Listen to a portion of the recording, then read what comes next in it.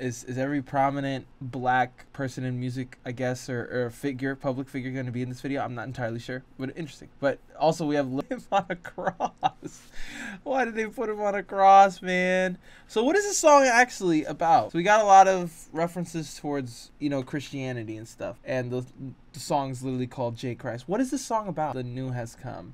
¿Qué pasa, mi gente? Welcome to another Ito Reacts. One thing I want to say is that if you haven't seen my last video, I'm trying to figure out another catchier name for this reaction series that I have on my channel. I'm thinking about the in-between, but let me know. Give me your best comments. I'd love to read some of them. Or what is your opinion based on my background and all the stuff that I want to do, etc, etc, etc. But before we get into the video, please subscribe to the channel because I'm trying to get to 50,000 subscribers this year, and I know I can do it, but I can't do it without your help. So please subscribe if you can. But let's get into the video. Today we're doing a reaction of Lil Nas X of his video called J Christ, which has been spurring up a lot of opinions literally a week later. So what I'm getting from this video is that he's literally telling everybody from his long hiatus, Montero, right, and the opinions in public eye based off of that video alone, as far as like a Satanist thing and like it just being like super like bashful of like Christianity and stuff like that. Now he's back making the reference towards how Jesus was resurrected, and now he's resurrected in a different sense, probably within his career. It was written and directed by Lil Nas X. Okay.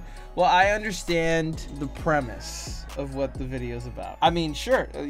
I think anything could be used as an analogy or a metaphor as to your place in the industry based upon your own life, which I do appreciate. He does use that. Don't know if Christians are really approving of that, but it is what it is, you know, like that's just part of music, just basically coming out with your own idea, your own themes, like your own messaging through what's normal to you. And maybe he's a Christian, I'm not entirely sure. Not saying that if you're a Christian you should also be referencing yourself as, you know, J Christ in your songs or whatever. That might be looked down upon. It's like literally saying the equivalent of being like, oh, I'm Buddha, so I'm coming back like I'm Buddha, you know, I'm gonna do all these things like Buddha, I'm gonna do all these things like Jesus Christ. Maybe not being the best sort of light, but either way, I think that's also part of art. Let's see how the music is played out. I think it's just a bass line, to be quite honest with you, with drums. So like with the chords in the background with A minor 7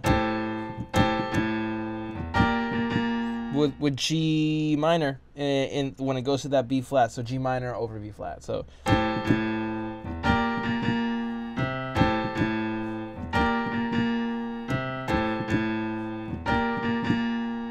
let's see if we can play the whole thing up the way